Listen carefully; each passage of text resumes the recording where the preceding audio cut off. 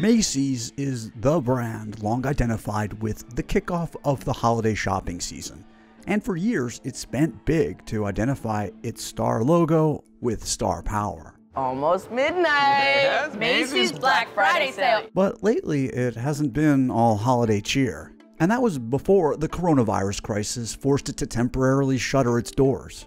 The retailer has fared better than some of its peers. In the first half of 2020, 18 major retailers have filed for Chapter 11 protection.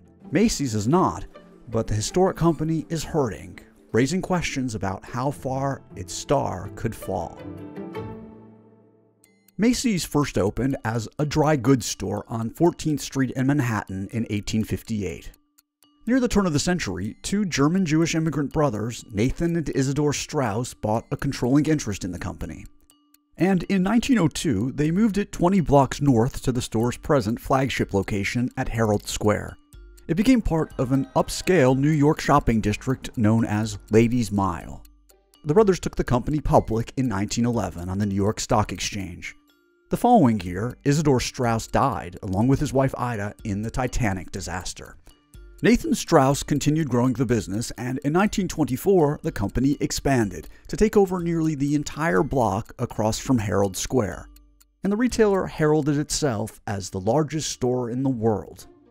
That same year, 10,000 people gathered in front of its store to watch a small procession which would eventually become the Macy's Thanksgiving Day Parade. The company survived the Great Depression, and by the mid-1940s, with American servicemen returning home from World War II, business was booming. Single-day holiday sales passed $1 million for 2 years straight, which would be more than $14 million today. During the Cold War, the brand became a symbol of American capitalism and consumer choice. The store was shown off to a top communist leader during his 1959 diplomatic visit to the U.S. Before the store opens, Mikoyan is escorted through Macy's for a cross-section of what's offered the American shopper.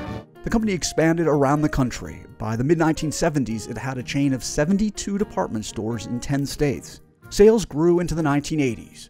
Then, in 1986, the retailer's chairman and CEO, Edward Finkelstein, took the company private in a $3.5 billion leveraged buyout deal.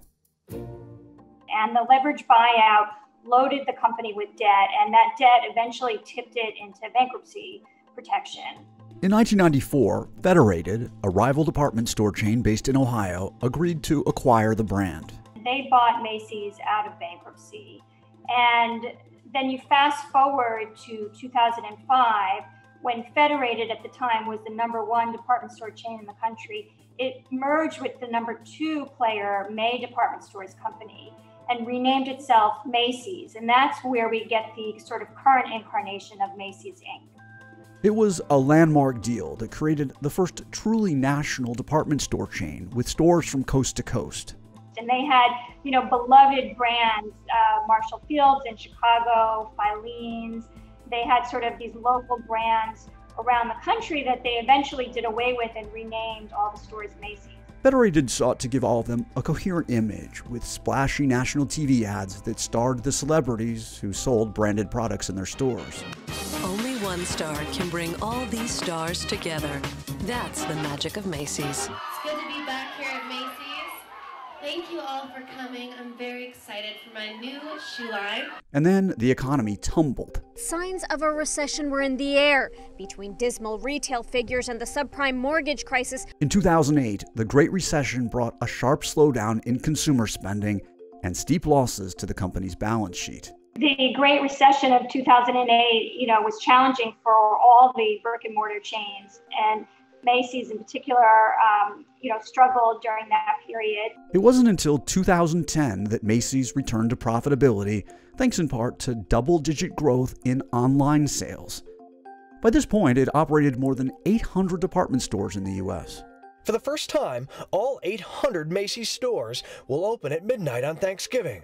But for the retailer and its peers, the post-recession good times didn't last long. All of a sudden, the impact of Amazon and online shopping really started to eat into their sales and margins. And traditional brick and mortar chains woke up to the reality that they had way too many stores, and Chains like Macy's, the Gap, these beloved sort of retail brands that were in every mall started closing stores. Big box retailer Macy's is saying goodbye to 3 malls right here in Hampton Roads, leaving a big impact on more than 250 employees. And a big heartbreak to thousands of shoppers. The company continued cutting costs, closing stores, and in 2014 it laid off 1,800 workers to try to save $100 million a year. The good news for Macy's, it had an online strategy that was working. Macys.com became the 7th most popular online store in the U.S., but online sales proved to be less profitable.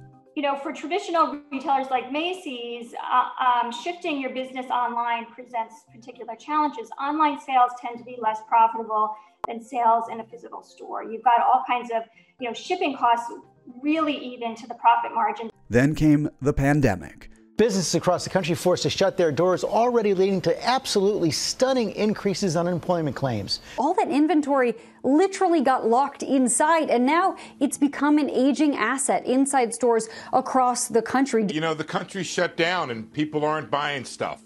After months-long closures beginning in March of 2020, Macy's posted over $900 million in losses for the first 3 quarters of 2020.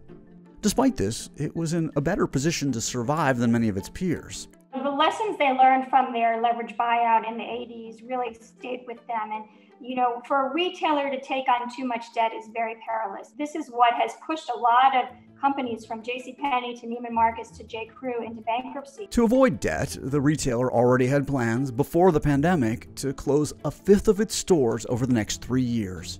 And on top of that, in June, it said it planned to lay off nearly 4,000 corporate staffers.